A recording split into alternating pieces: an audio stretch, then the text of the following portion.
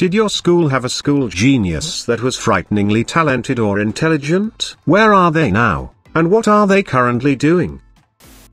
Kid who made high-grade explosives. He was a little weird, socially awkward, but a nice guy. At the age where you dick around with firecrackers and match heads, he was the same, except he was smarter, not wiser, than you or me. So he ordered various chemicals from the internet, and ended up triggering the online companies into informing the police. Armed police kicked his family's door in at 3 a.m. and stormed the place. Army bomb squad examined the stuff he'd made. Apparently, it was pretty much stable plastic explosive, but still had to take it out into the fields behind his house and destroy it.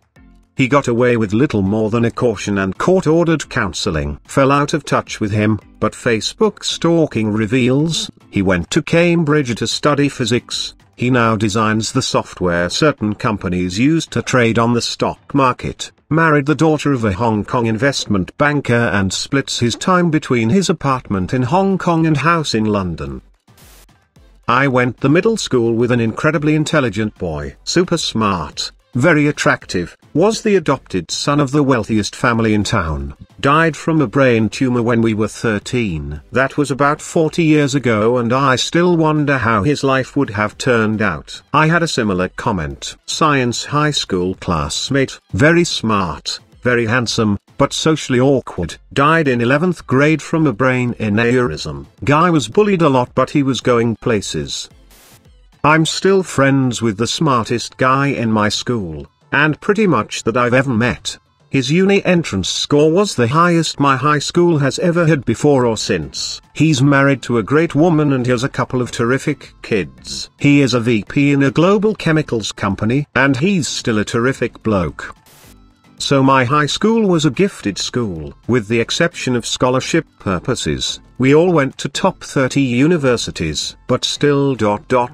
I didn't meet real genius until I went to college. This guy, 1 year above me, went on College Jeopardy and annihilated everyone. He was tens of thousands of dollars ahead of everyone every round. He won overall, graduated from our school, then went to our rival, MIT, and got his PhD. And now he's a /there principal engineer at Intel. One of my friends knew him personally. He said he was weird as shit, but being weird as shit is kind of normal in Nerd Haven. My school genius got a 5 out of 5 in Calculus 2 app when he was a junior in high school. He was a cocky motherfucker, but no one denied the kid was a genius. Loved learning, and loved being smart. He had completed most app classes by the time his senior year had started. He got accepted to MIT for physics. He got drunk one night during graduate school, scaled a building on campus with his friends, and fell off, killing himself in Darwinian fashion. It's truly one of the most ironic things I've ever seen. The smartest person I've ever met died in the dumbest way I had ever seen. My school's genius was painfully awkward and socially inept, but still a pretty nice guy. Perfect score on the ACT and the SATs. I have no idea where he chose to go to school. He owns his own lighting design company along with his wife, who is an interior decorator. They just bought their 3rd vacation home. Our school genius was also very awkward and socially inept. This was in middle school. He took the SATs in 8th grade, scored perfect, and skipped all of high school and went straight to university at 14. He jumped off the 20th floor at the university the next year. I went to a Big Ten college, so like 40k undergrad students, and in both my physics and calc classes there were middle school and high school kids. They were all male, socially inept, and barely talked to anyone. Outside of maybe video games, they had nothing in common with the rest of the classes. Some of them quickly learned they weren't the smartest kid anymore, as these were special placement classes for the CS engineering schools and didn't handle that very well. I remember one kid crying because he got an 80 on a test. He had to go out in the hall and call his mom to come get him. This is pre-cell phone days. In my opinion, kids need to be around other kids their age. Sending a 14-year-old to college just seems like a recipe for disaster down the road.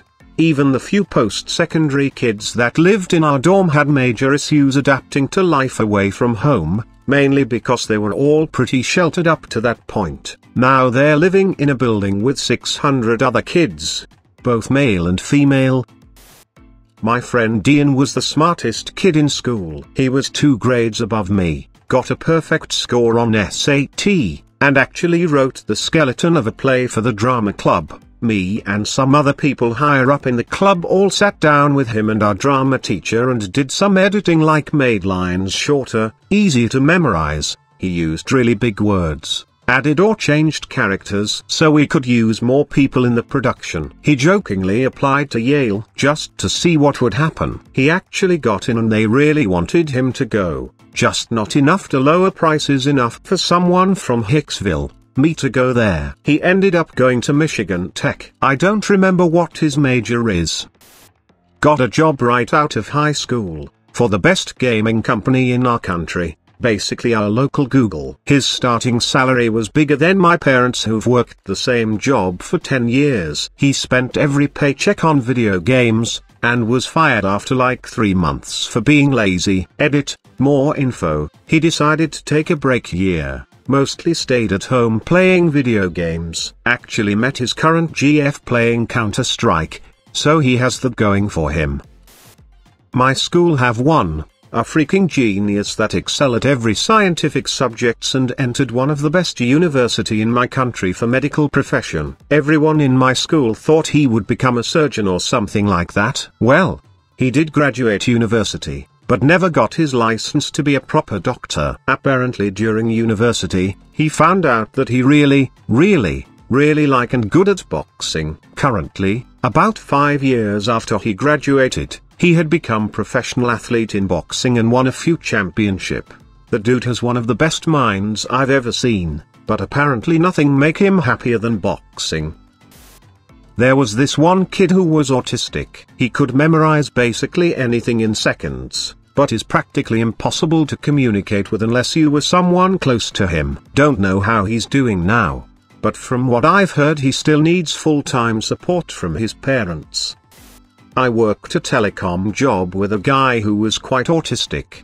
If you told him your birthday, he would instantly tell you what day of the week you were born. He would also tell a lot of people what their zip code was as soon as they tell him what town they lived in, before they had a chance. It was beyond extraordinary. The guy was also beyond socially awkward. He would walk up to a full table in the break room and just linger very close to people. I'd always try to sit a ways away from him in the cubicles because he was very loud on the phones. He also didn't understand proper sales speech. I was sitting near him one day because all the other seats were full and I hear him say very loudly, "Well, Mom, if you'd stop asking questions, the call would be over in about 5 minutes. I fell out of my chair laughing. The guy was a mathematical genius, but they had to let him go because he couldn't keep people on the phone nor make sales. I think they should have allowed him to explain that he was autistic. People had no idea.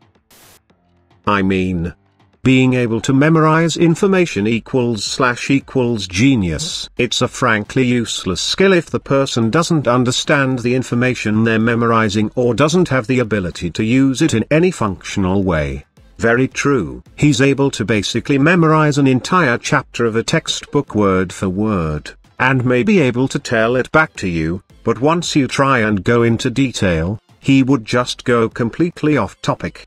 For example, we were studying for a geography on types of clouds or some other weird shit when he walked by, and a friend of mine asked him a question about the definition of a type of cloud. He was able to recite it back to us without any mistakes, but when asked how it relates to the water cycle, he just randomly started talking about this basketball team from the Philippines. Go figure. This guy was beyond genius. I mean, just knew a little bit of everything valedictorian etc. He was rather sheltered by his own choosing, got a full ride scholarship to MIT. In his first semester he discovered he really liked sex and alcohol. Ended up dropping out after that first year and had a pretty fucked up life for a decade or so. Something, I don't know what, woke him up and he turned himself around and is currently an executive for one of the world's largest construction firms.